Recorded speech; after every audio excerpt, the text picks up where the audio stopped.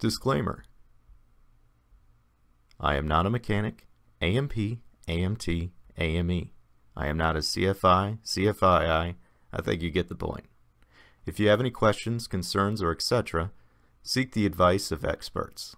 I am a private pilot who owns a plane and is trying to give back to the aviation community by sharing my own experience in aircraft ownership. Please refer to your aircraft's POH, as every aircraft is different. And remember, we're all in this together, so be safe out there. Alright guys, so I'm excited to finally make this video. It's been a little while. Things have been kind of crazy or whatnot, and I wanted to take a few minutes to get some stuff together so I can show you a few things that are going to save you a ton of money. With the new 2020 requirements through the FAA regarding ADS-B, things can get rather expensive. So right now you have the requirement coming out in 2020 where most general aircraft, most aircraft period, will have to have installed ADS-B out. Now ADS-B out is different than ADS-B In, because ADS-B out is, think of a transponder, right? So GPS locations, there's amazing technology in there. It really is great. However, it is required and there is a cutoff date, so not everybody is enjoying it as much as I do, I guess, because the technology behind it is amazing. And yes, I did have to spend quite a few bucks on a transponder for my aircraft. However, what it has given me is well worth it.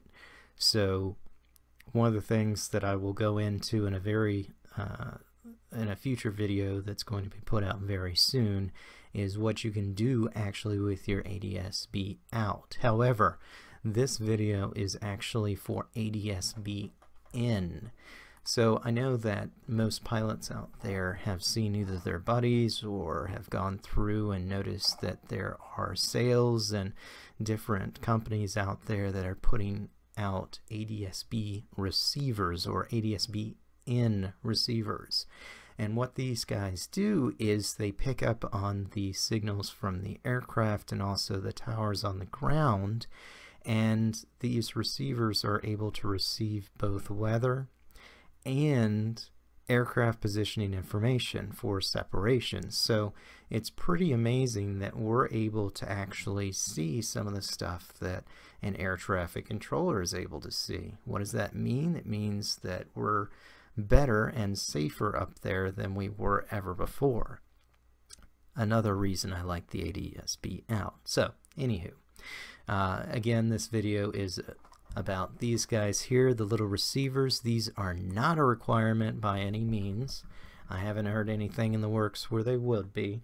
However, I would strongly suggest everyone to get one of these in the cockpit. The more we know about where each other are in the air, the safer we're at. So as you can see from here though, this particular setup is $1,098.99 to get traffic and weather. That's pretty steep.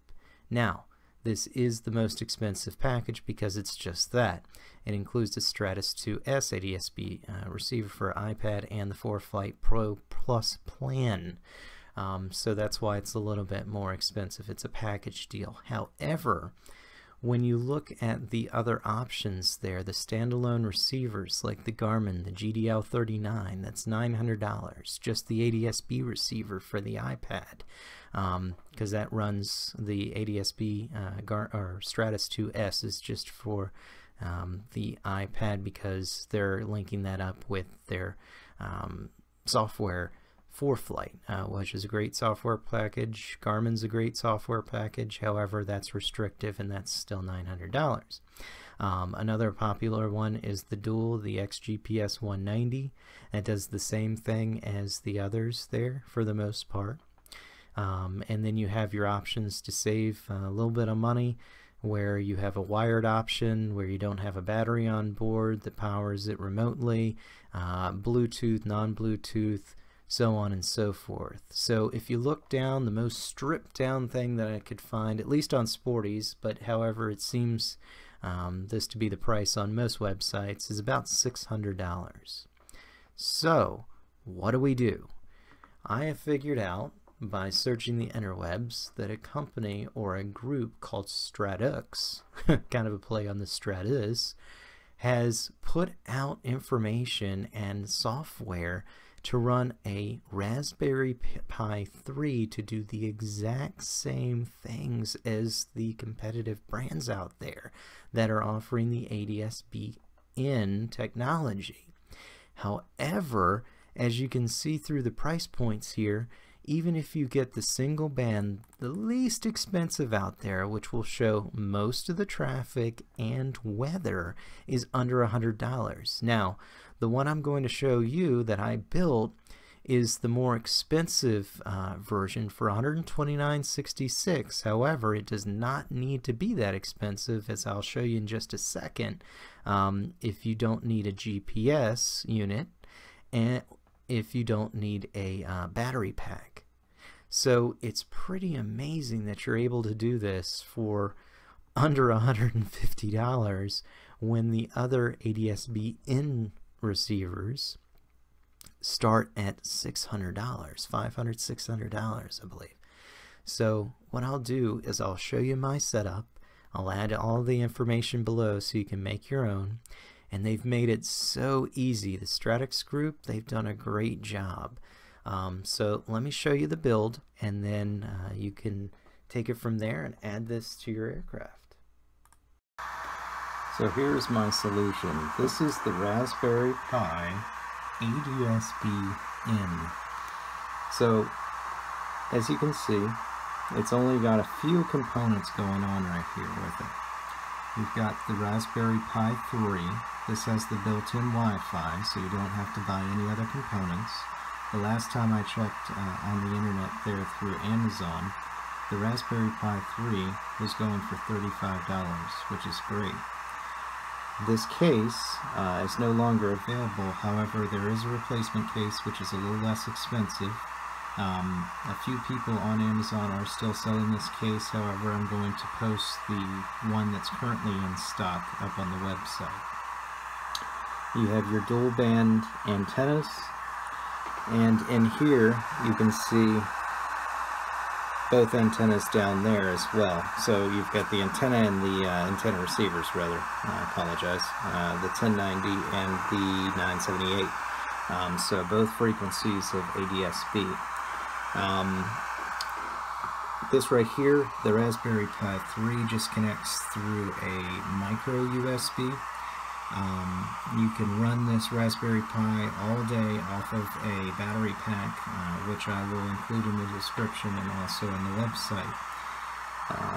Usually I plug this in when I first jump off the airport there and start flying, and it is good literally all day long, just by the battery pack. I know that sometimes if I forgot the battery pack at home, or if I have some issues or whatnot and I just don't remember to put it in the plane, that if you use a cigarette lighter adapter, a good cigarette lighter adapter for USB, you don't want to use a cheap one or it'll burn up your system. You can stick it into the dash of your plane, of course. Check to make sure that your plane can handle the amperage taken out from that USB. But what I'm getting at is if everything falls in line with your airplane, you can use one of those adapters and just plug this in and it will power the Raspberry Pi indefinitely. The Raspberry Pi can run on very low power with this setup, so you don't have really anything to worry about other than that adapter being compatible with your airplane. Lastly, you need a memory card, which is on the back. Right there, just fits right in there. I went a little overboard with mine just because I had an extra 32 gig card. You don't need anywhere close to that size, because the only thing that you're going to be running on here is the software, is the Stratux software. I will include, it's great because the people that put this together are actually producing a SD memory card, a micro SD memory card with the software on it. So all you have to do literally is pop that SD memory card into the Raspberry Pi, turn it on, and you're ready to go. Everything will power up, it'll connect, it'll start receiving a signal, and you're good to go. Now, one quick caveat with this is that you're going to be using an iPhone or an iPad or something to that effect. If you are using a device that does not have a GPS built inside of it, I know I had an older iPad that did not have a built-in GPS, then you need an external GPS. Now, my iPad, as you can see running back there, that has an internal GPS. It's a cellular, you can tell if it's cellular, then we'll have that internal GPS. That's usually how you can tell. But I still use the external GPS just to make sure that I'm constantly connected with that satellite. I like to know where I'm at in the sky.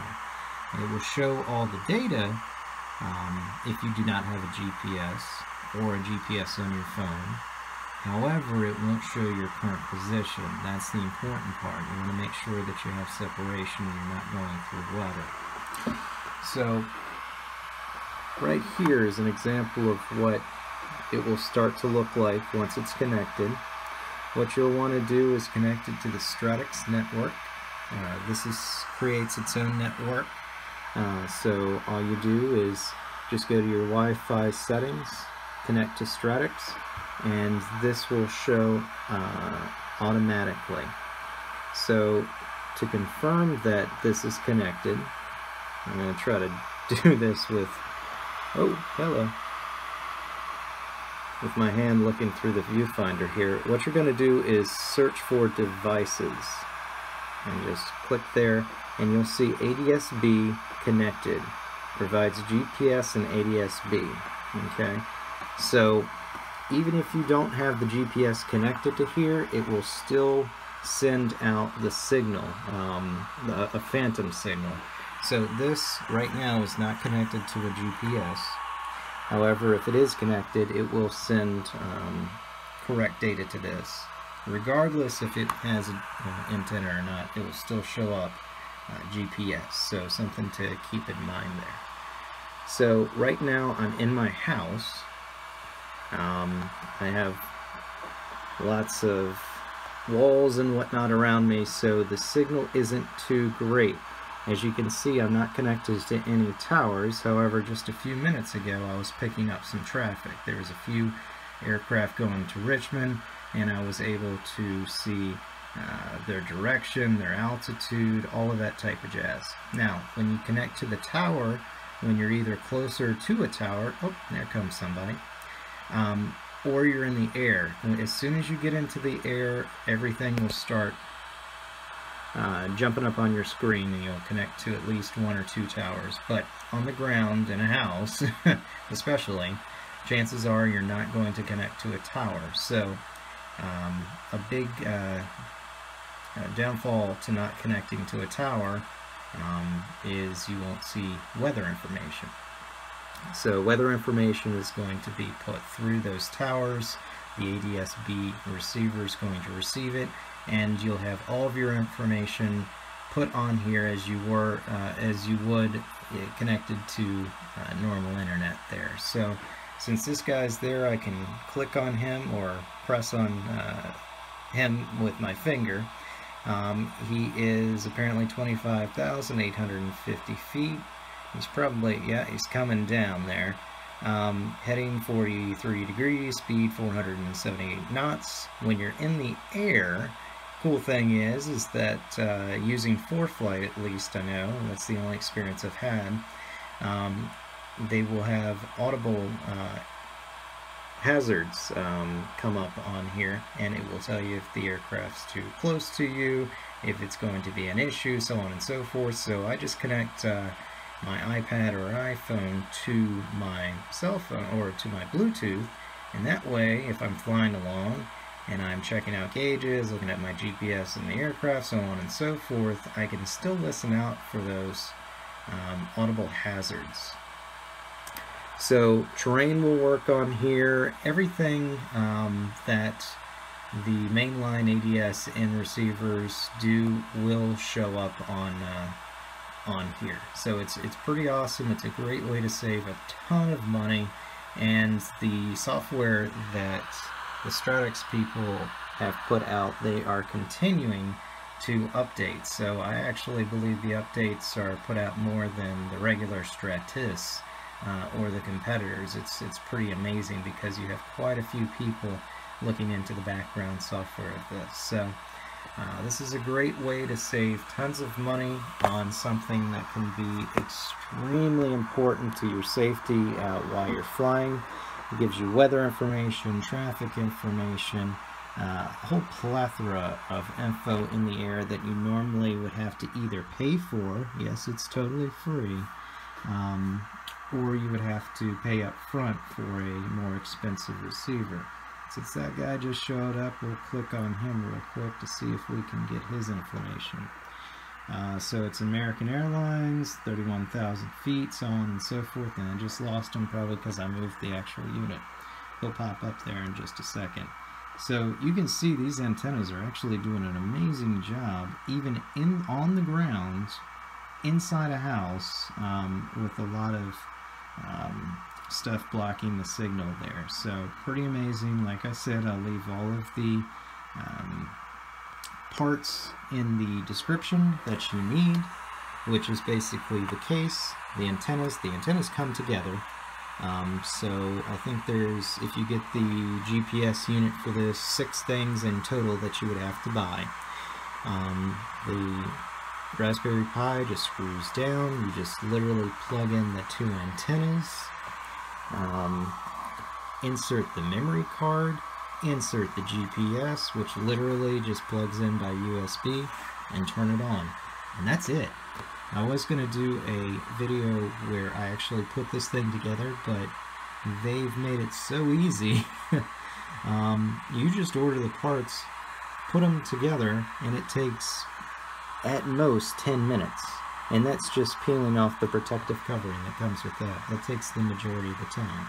If you can plug a USB anything into a USB port, you've got this. So really easy. Like I said, I'm going to add everything in the description and on the website. If you have any questions, just leave them in the comments or post it on the website in either the blog or send me a question directly through it. And that's it. Once you get this, which most of them, if you have Prime or next day delivery, you're good to go. Alright guys, stay safe out there because we're all in this together. See ya.